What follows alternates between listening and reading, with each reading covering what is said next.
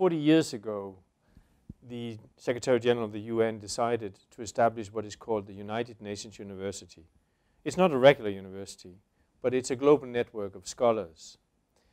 The first institute established under the UNU was WIDER, the World Institute for Development Economics Research, established to do research in development economics.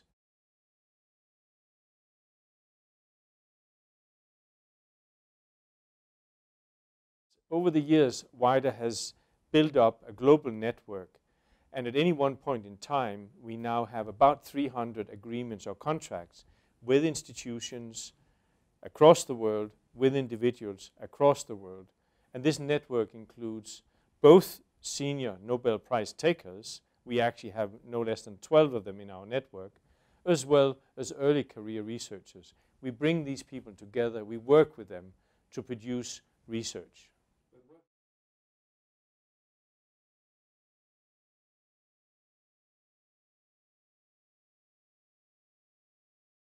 Vietnam used for many years to be the largest aid recipient country in the world in absolute terms. A lot of people think that Vietnam never received aid. They say that it was only Vietnam's own efforts that has created the development we see in Vietnam. That has played a big role, but aid has helped.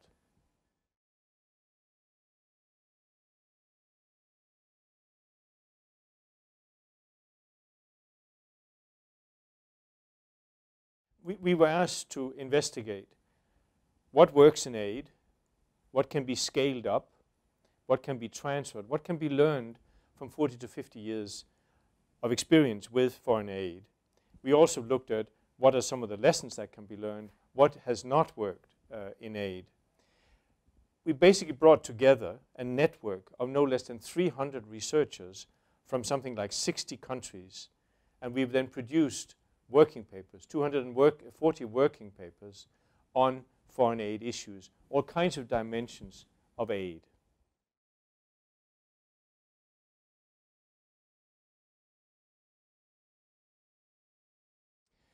The overall message from the ReCom aid research that we have been doing is that aid does contribute in a positive way, in a statistically significant way, to the development process.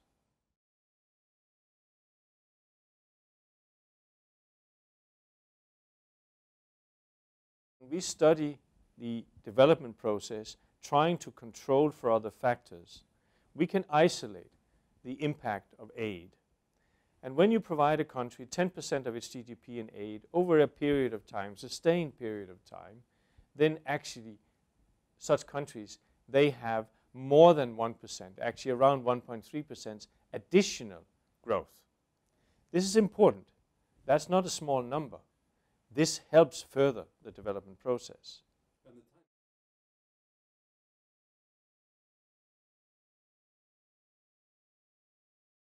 We've looked at this from around 1970, which is around the time where data become reliable, up until 2007. And that period is long enough for us to actually be able to get the data to tell a story.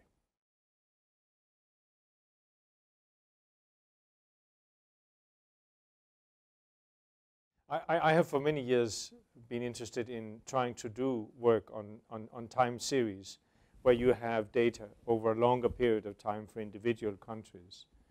And a couple of years ago, Katerina Juselius, who is one of the leading specialists in this area, agreed to work with us under the ReCom program. So we've analyzed 36 African countries, and in 27 of those we find very clear evidence that aid works pretty much as our economic theory or economic models tells us. So aid impacts on investment in a good, positive way. Aid impacts on growth in a good, positive way. And aid does not undermine public budgets in the aid recipient countries. So overall, we can conclude that there is substantial evidence to suggest that aid has worked in a good and constructive way in a very large majority of the countries that we studied.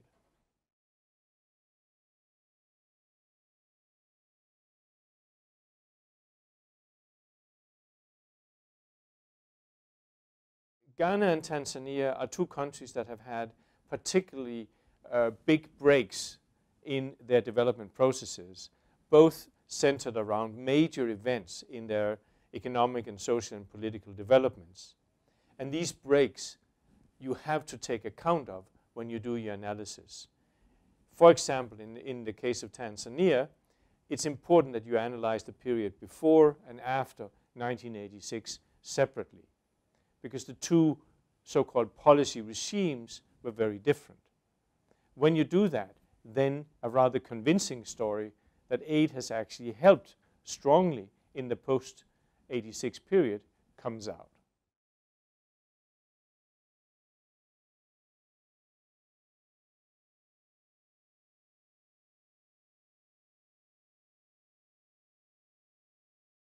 We do not disagree with Rajan and Subramanian in relation to the size of the potential impact of aid on the growth process.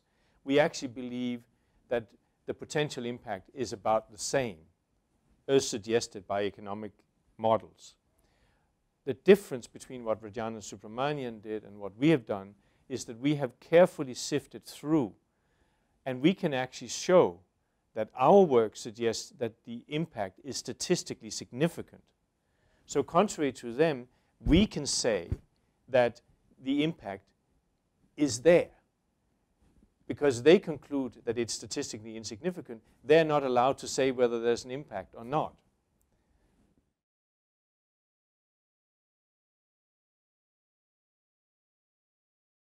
The challenge in meta-analysis is that economics is a social science. And then isolating the impact of a treatment, in this case aid, that is provided to aid recipient countries is not so easy. We cannot do this analysis in a laboratory as you can in medical experiments. So what you do in meta-analysis is that you bring together results from different studies, and you consider each study an illustration of this relationship between aid and what happens in the developing country. Now, we don't have perfect comparability as you have in medical research. We therefore have to be very careful when we draw the conclusions out from such work.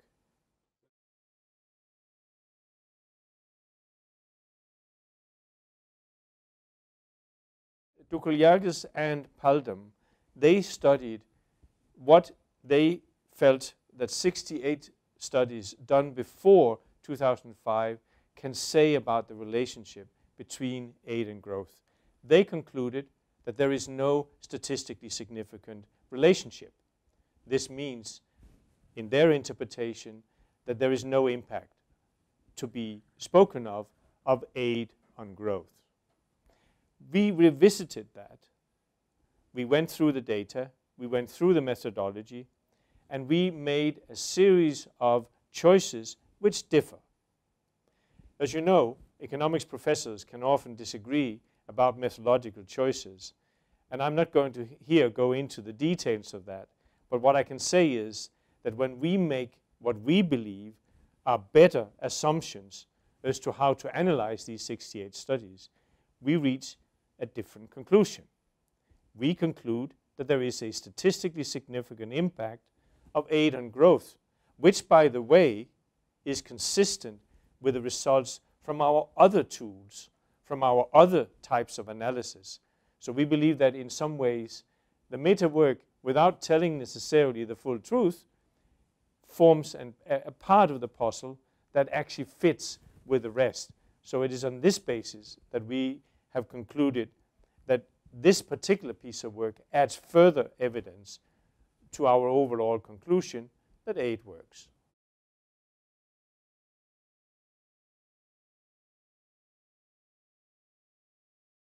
Aid is, of course, provided for many reasons with many objectives in mind. Aid is provided to save lives. Aid is meant to do a lot of different things. If you refrain from thinking about that for just 1 second and say, let's now just consider aid as an economic resource, as an investment, what would that tell you when you try to do the analysis? If you're a banker or an investment broker, you are interested in the return on your investment. What we have uncovered is that there is an overall aggregate return on aid, which is about 7.3% on average over a sustained period. Now, this is a very good return. This is better than what most institutions these days actually get on their investments. And this return ends up with the poorest people of the world.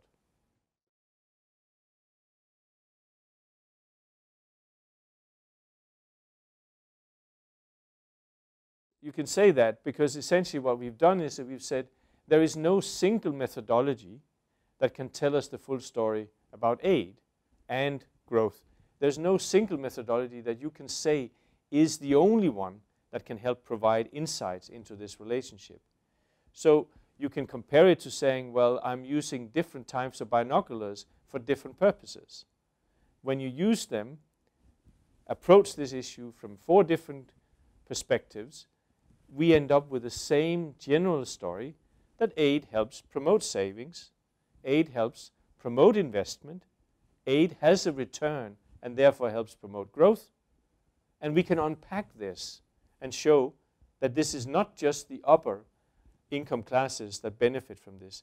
Actually, aid does eventually end up also in the pockets of the poor.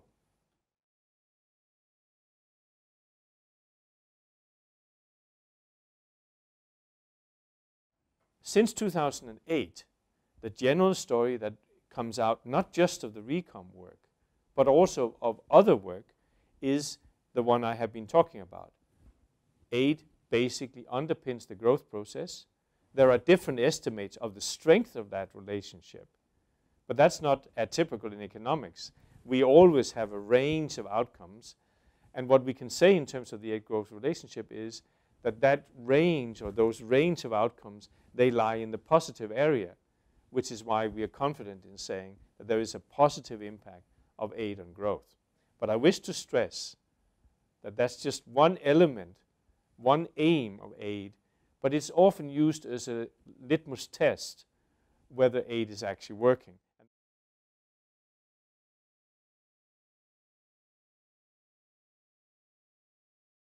The challenge of creating jobs, employment, has been underestimated in terms of its importance. It has been expected that that would happen automatically.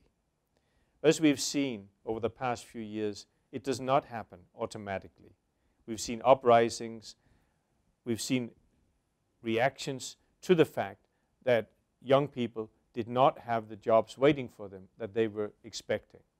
It's important to understand that jobs, good jobs, are only created if economies are transformed, if economies develop, and as part of this process that people get employment.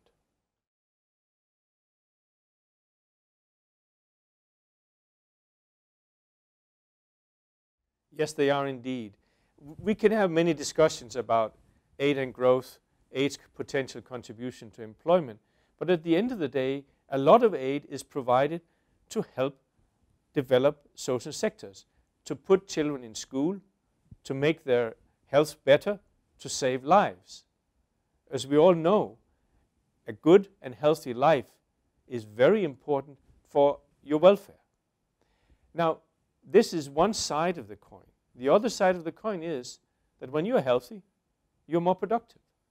So there is both a welfare dimension, but certainly also an economic return dimension, because you're much more productive if you're not sick.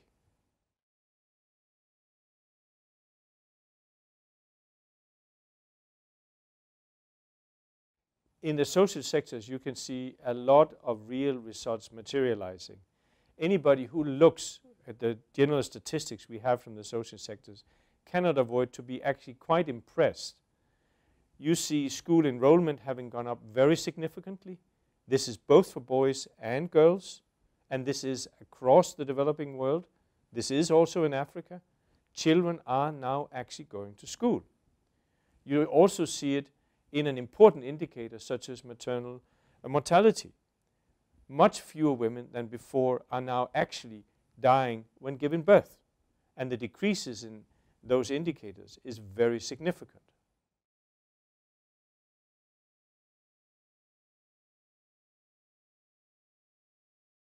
Aid has definitely helped in the transition to more sustainable institutions.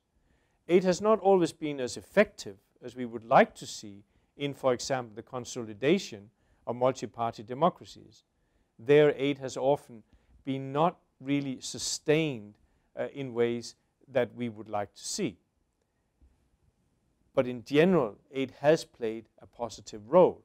But one must understand that in fragile circumstances, there are going to be backlashes, because aid is, after all, a relatively small part of the overall picture.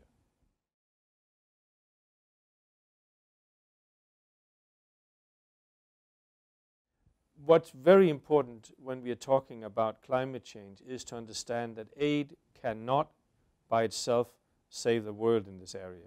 Aid is simply too small. Aid can help mobilizing other resources. Aid can help supplement sensible political decisions about the aid and climate change area. Aid alone cannot do it. The challenge is simply too big. We need to see the world relying on much more sensible approaches to the way in which we use energy. We have to develop new technology. We have to get private funds to be invested in climate-friendly ways of economic affairs.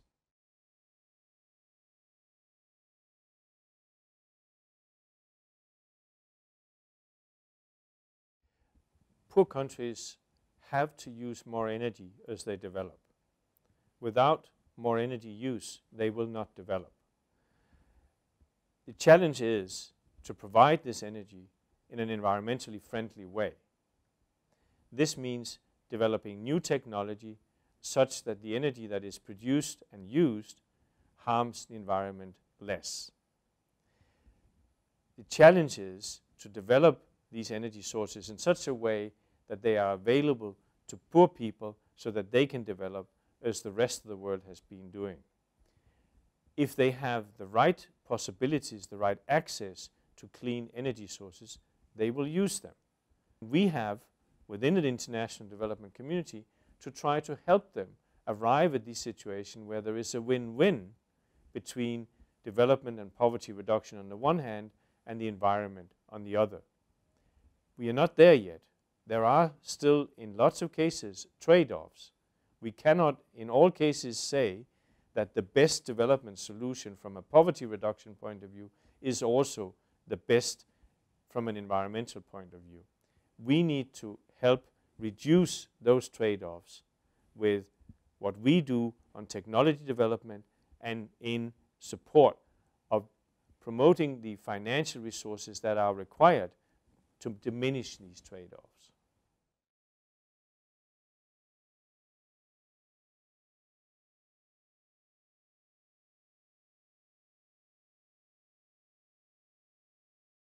I believe that economics and development economics in particular has been going through a period where we have been very concerned about more specific interventions, more specific, more localized issues.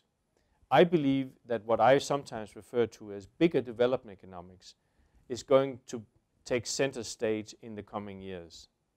At the end of the day, issues around structural transformation, around inclusion, and around sustainability, they are big issues.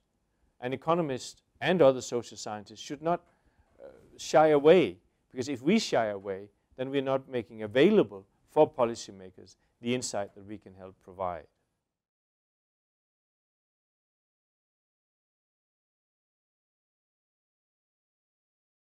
I would invite everybody to go to the ReCom website to try to read more, to study more, and to see and appreciate the wealth of information that has actually been compiled during the ReCom research project.